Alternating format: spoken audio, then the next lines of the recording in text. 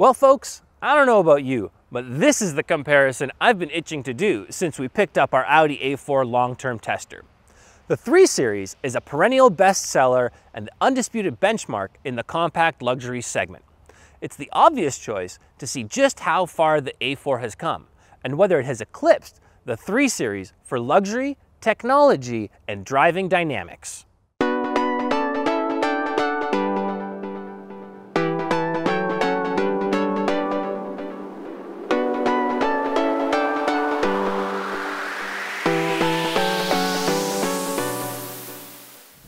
Although it's nearing the end of its life cycle, the 3 Series continues to sell well, and it's not hard to see why.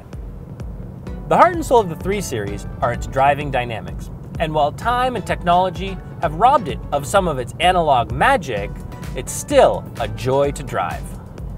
Taking a page out of Audi's book, power comes from a 2.0-liter turbo 4-cylinder, and it feels both more powerful than its rating would suggest and lighter than its curb weight. The peak 248 horsepower comes on at 5,200 RPM, and it has a mean little snarl as you climb the revs. But the 258 pound-feet of torque are available from 1,450 RPM, so there is plenty of pull at low engine speeds. Although it is listed at a touch over 3,700 pounds, BMW engineers have somehow made a deal with the devil to drop its 0 to 60 time to 5.5 seconds, a hair faster than the more powerful, torquier, lighter A4. Quite likely, it is the 8-speed transmission and all-wheel drive that deserve much of the credit for the impressive acceleration, but they serve the 3 Series well in other ways too. The transmission, especially, is a gem. It is smooth and seamless in daily driving, but the available sport mode makes shifts quick and snappy, and paddle shifters mean you can choose your own gears when the mood strikes you. It's every bit the equal of Audi's twin clutch, but without the awkward pauses when just getting going or making low-speed maneuvers like 3-point turns or parking. The shifter takes some getting used to, but that is not uncommon in this segment nowadays, and the same can be said of the A4, and at least it's not as aggravating as the stock shifter in the C-Class. As good as it is at parking, and it even has an available self-parking feature in some trims, it is out on the open road that the 3 shines. There always seems to be more than enough power, the transmission is always in the right gear, and the rear-biased all-wheel drive will move torque front to back for ideal power distribution out of corners.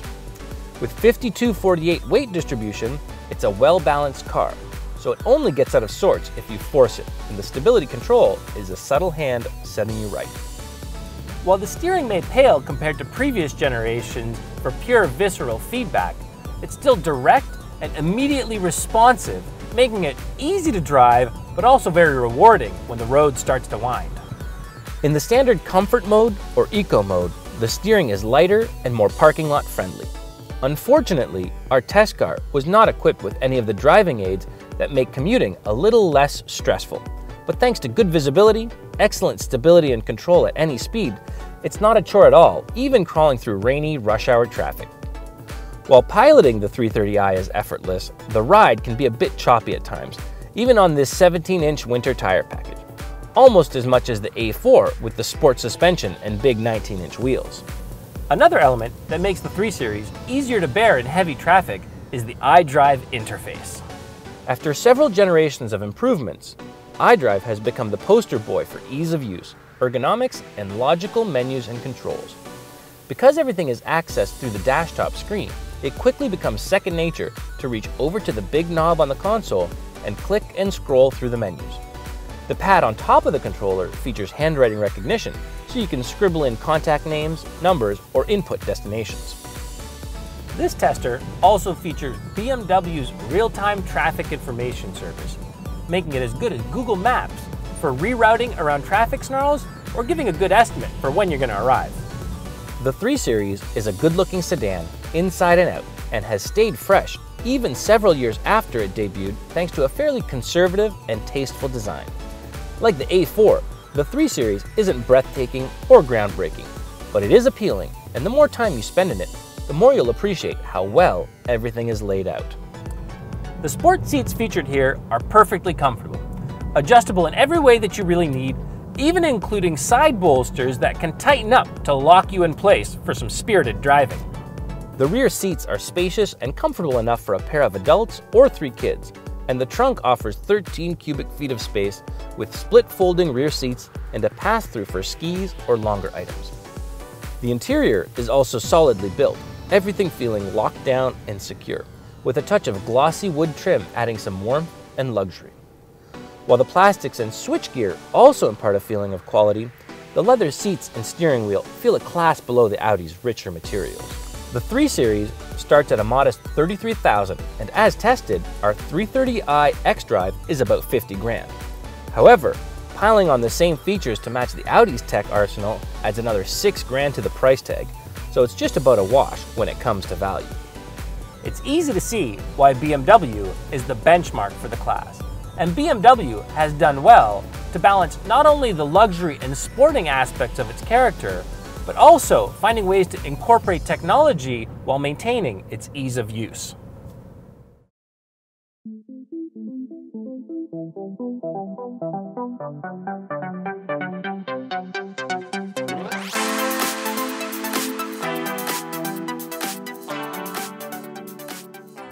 By now you should be well aware of my deep and abiding love for the A4, which serves our family well, but also offers just enough of an engaging drive for me to take my favorite shortcuts on the way home. The A4 powers off the line thanks to 273 pound-feet of torque available from 1600 RPM on, then 252 horsepower kicking in at 5000 RPM. And Audi's all-wheel drive system gets power down effectively, launching its 3,626 pounds to 60 miles per hour in 5.7 seconds. If I had to point my finger at one thing that allows the heavier, less powerful BMW 3 Series to beat the A4 to 60, it would be the transmission. Although the 7-speed S-tronic dual clutch is amazing at speed, it is slow to engage, possibly costing it that 0.2 seconds or more before sending power onto the differentials and wheels. Since the A4 isn't really designed for the drag strip, this is really more of a nuisance when parking or crawling around parking lots. I've said it before and I'll say it again. The A4 2.0T Quattro is a fully fledged sport sedan. Beyond the power getting off the line, the evolution of Quattro has banished understeer except in the most extremely ridiculous corner entries. Coming out of corners, power shifts to the rear and it feels like a giant hand is gently shoving the tail of the car back in line. The steering itself isn't as natural or as heavy as the 3 Series, but it is quick, so it does the job admirably. With the 19-inch wheels and sport suspension, the A4 stays flatter and grips better in the corners. Although the ride is firm and you feel pretty much every bump in the road, the suspension damps out any secondary rebounds, settling the car down quickly so you can continue on your way at a high rate of speed. Both cars are reasonably quiet, even at highway speeds, and the stereos both pumped out clear, crisp sound. Harman Kardon branded in the BMW and Bang & Olufsen in the Audi. However, I should note that the Audi, over the course of our long-term test, has occasionally dropped its music feed when connected via Apple CarPlay, something we did not get a chance to witness in the 330i in our short time with it. Out on the highway, it has that Germanic Autobahn stability at any speeds, and I can't say enough about adaptive cruise control and lane keep assist. Some people may shy away from over-intrusive driving nannies, but I just find it to be another way to interact and engage with the car, monitoring its distance and how smoothly it closes the gap to slower traffic ahead, feeling exactly how smoothly the steering follows the curve of an on-ramp, and noting its reduced speed when detecting lower speed limits. Despite its nearly self-driving abilities in traffic, constant attention is still required to watch out for times when the car might follow older lane markings or seams in the road. While Virtual Cockpit is still awesome, the 2-screen setup in the A4 can present a bit of an information overload, so the simpler 1-screen setup in the BMW is just that little bit better.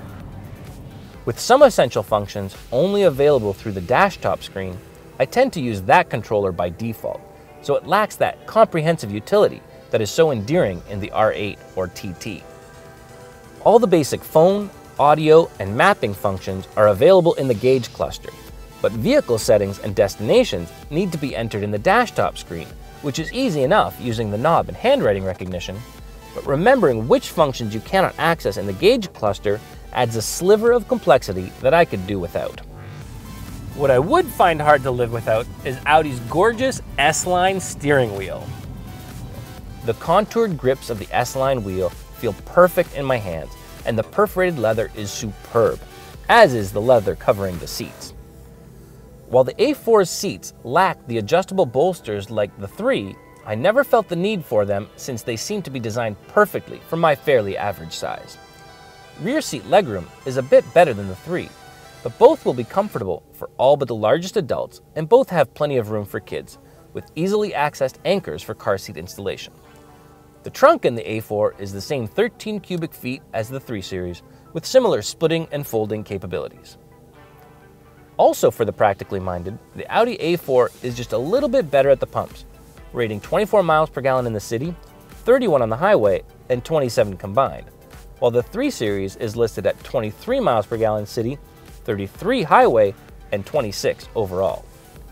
We probably don't need to say it again, but we will. The quality and finish in the A4 is as good as it gets in this class.